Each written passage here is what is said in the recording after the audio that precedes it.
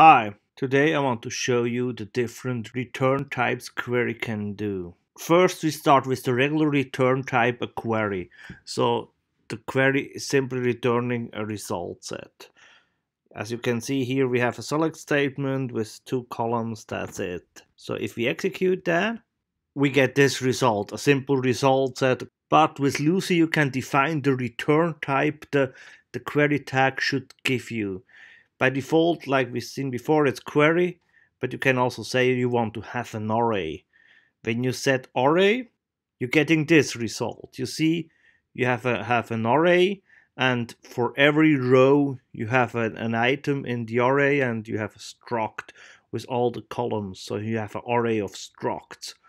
That array is special because it has meta information about the SQL statement. So you still see the SQL, record count, and execution time, and so on. What you also can do instead of array is struct. When you define struct, the result is stored in a struct. In that case, you have to define what the key of the struct should be. So which column is then the key of the struct? In that case, I simply define I want to have last name as the key of the struct. So when we execute it, you see again, we now have get a struct as a result, and the key is the last name. So you can directly pick one of these elements by writing the last name.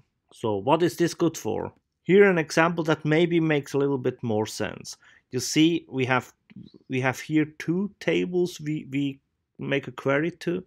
First is the table we already saw, that's the person, and that now has a foreign key to a table that is called sex, so we get the sex ID. And here we have the second query where we get all the sex. So we store that in the application scope because we don't expect that to change. So then I here can simply use that because it is a struct, and the sex ID is the key of in that struct. So we simply can address that in that way. When I execute that, you see we get the result as accepted. We have here the result from the other table that is referenced by a foreign key. So this is about the return types from the tag cfquery. I hope this video was helpful to you. Have a good one.